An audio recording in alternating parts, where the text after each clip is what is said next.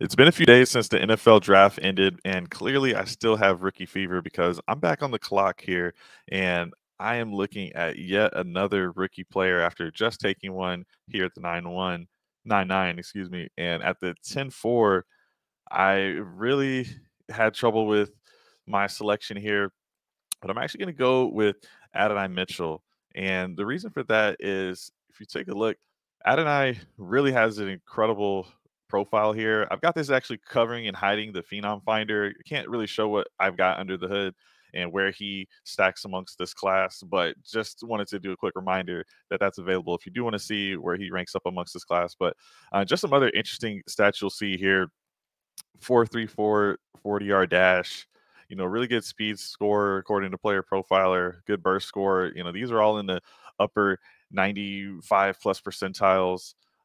Good catch radius. You can see from Matt Harmon's reception perception, he's really good with some of the routes he was running. High ceiling X receiver who excels versus man and press coverage. And I've got projections for every player for this upcoming season for PPR.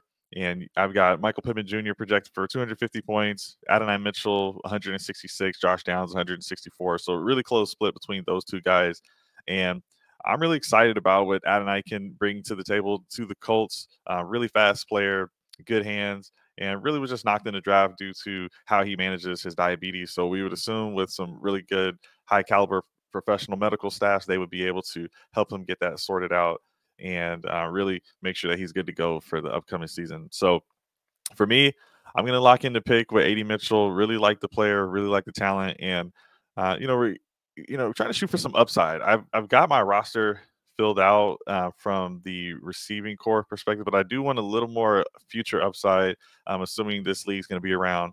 And I don't just want to reach for the running back that's going to have a job for 1 year. Let me get someone that's got an opportunity to build that foundation with Anthony Richardson for years to come. So going to go ahead and lock in the pick.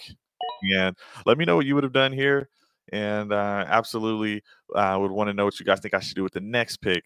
So thanks again for watching, and I'll see you in the next video.